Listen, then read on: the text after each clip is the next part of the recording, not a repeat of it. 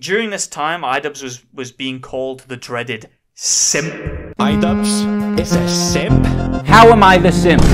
How am I the simp? I ain't a simp, I ain't iDubbbz, If my girlfriend wanted to do OnlyFans, she's getting removed. Why are people calling you a simp? I mean... Thankfully, a lot of well-respected creators were here to defend it. We got guys like Vorsh. I was having sex with other kids. Mundane Matt. How in the fuck am I gonna be a dad? My biggest fear is that I'm not gonna feel anything towards the child. Bunty Kid. I'm a cock. I'm a fucking cock, guys. Now these are the guys that you want in your corner. The unwritten policy was to sell the cocaine strictly to minority neighborhoods. Give me a second while I look up my little file of things I really don't give a fuck about. And here we have, under the letter N, we've got nigger! They just wanted to remind you that racism exists. Now, we did eventually come to the conclusion that this was actually lolly based on some digging we did on the account that originally posted it. But we were basically able to find translated tweets of the artist referring to it as a young boy. Which is also kind of funny in its own way because everyone was arguing about how it looked like a little girl and it was actually a boy. This is why I was asking the questions I was asking. We knew fuck all about the character that was depicted in this image, and yet judgment calls were being made about it, and I was just looking for a bit of clarification, just to be sure. Well, there you go. That's why you wait for all the information, because if Tipster had jerked off to that, he would have been gay. So he was right the whole time. This was not an argument that even I am equipped to tackle properly. What do you mean by that? Not even I'm equipped for this child porn debate. You know shit's fucked when not even Tipster's equipped for the CP debate. Because he was one of my top 3 child porn guys. It was Tipster, Zero, and Jimmy Savile. And Savile's dead.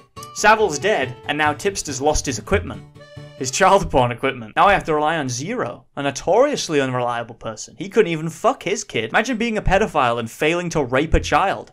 It's like rape on easy mode. It's the level of disrespect. I don't know how she deals with it. It goes like, the level of it goes like Pokemon, L plus ratio, and then under that, it's like Holocaust survivor. It's always easy to move to these kinds of audiences. Anyone can join the trans community, no matter how drunk or fucked up on coke. As long as you always agree with the transients, no matter what, you're fine. They don't care. You could be an actual pedophile. And most of them aren't. I wonder what my favorite YouTuber is up to. Just met this cute girl at a convention, seems cool.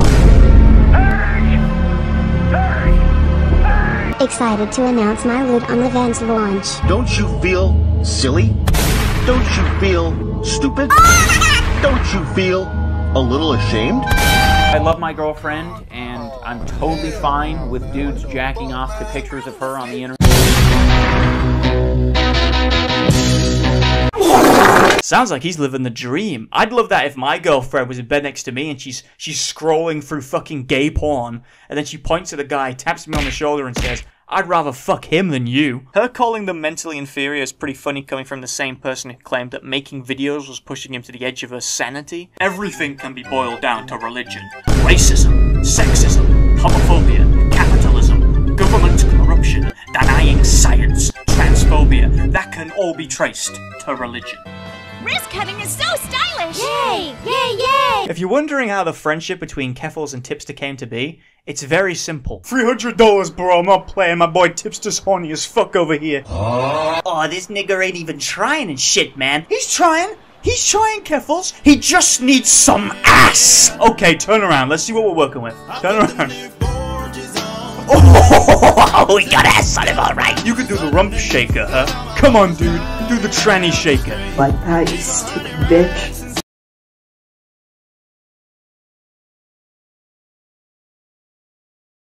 By pointing the finger at Hollywood and corporations in this manner, you attract people from all walks of life. You get the right-wingers. Yeah, I hate the woke media. You get the socialists. Yeah, these big corporations are so corrupt. You get the self-identified intellectual video essay creators. Ah, yes, the boys truly holds up a mirror to our own society. And then you get the apes. One of the things I did agree with in the video was Ian talking about fulfillment and creating content that you could be proud of, which I felt worthless and shit for years, searching for my purpose. but I found it in the Make iDubbbz Say the N-Word Again petition. Sign it now. Hey look, I don't have to be told that iDubbbz fostered a community of Nazis, you know, I'm one of them. Looking through my backlog, I'm a real horrible cunt. I called a black guy that wore Teddy Fresh a brain-dead Jeffrey Dahmer sex slave. This fucking guy, man.